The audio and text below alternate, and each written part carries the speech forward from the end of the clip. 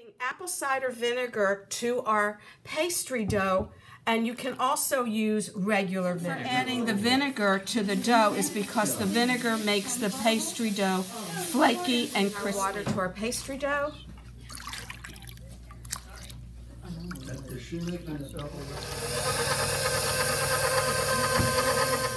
After she open it, when she tells that it's not ready, but she still close it back and wait a little bit longer. Is that okay?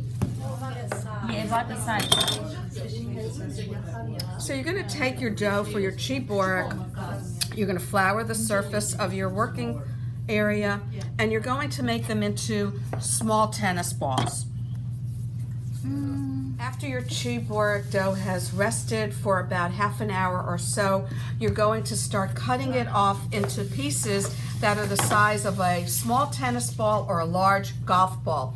You're going to roll them into the ball shape and get them ready to fill with your meat mixture.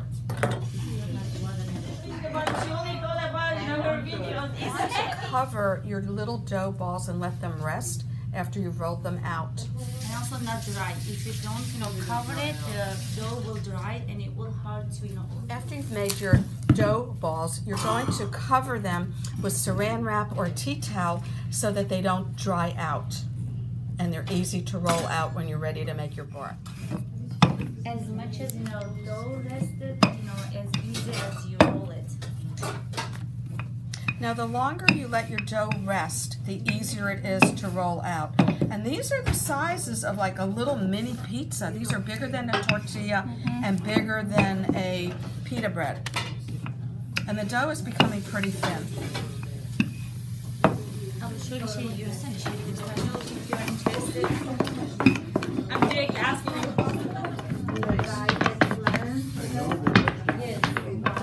Yeah, and taste is different when you buy the vegetables on season, and price is better, everything is better. That's why we use dry vegetables and keep them in refrigerator, We have our filling for our ciborek. We have our meat, our finely grated onion, salt, and we have parsley. We're also going to add pepper.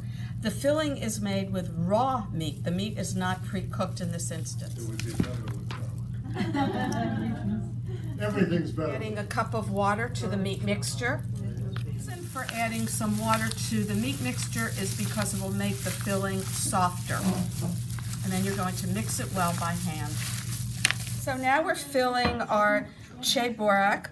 We're taking a very generous tablespoonful of our ground meat mixture with our onions, and we are spreading it out on the surface of our borak. Fold it in half. Seal your edges, and then you can also cut a nice clean line with a pizza cutter around your edges. Our oil, this is just vegetable oil or corn oil to fry our ciborek. And we're using a pretty nice sized pot. And how many cups of oil? About 3 cups of oil. Oil is hot enough, and you notice that you need to cover about 1 inch deep of oil in your frying pan. Add your ciborek to your hot oil, and you're going to fry these up. Sort of like an empanada, if you will, a Turkish empanada. While you fry your ciborek, notice that you want to kind of move them around so they get nice and bubbly and crisp. And sometimes you want to push the hot oil on top of the surface of the dough. That will create bubbles. Notice how Asuman is kind of covering the ciborek with hot oil as she cooks it. That will help create a golden finish, but also bubbles. Yeah.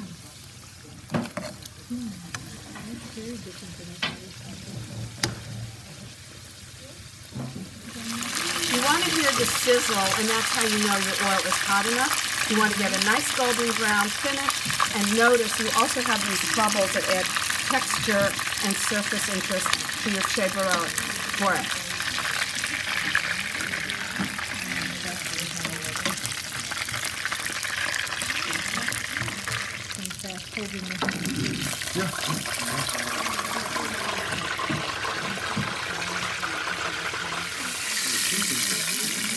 Good.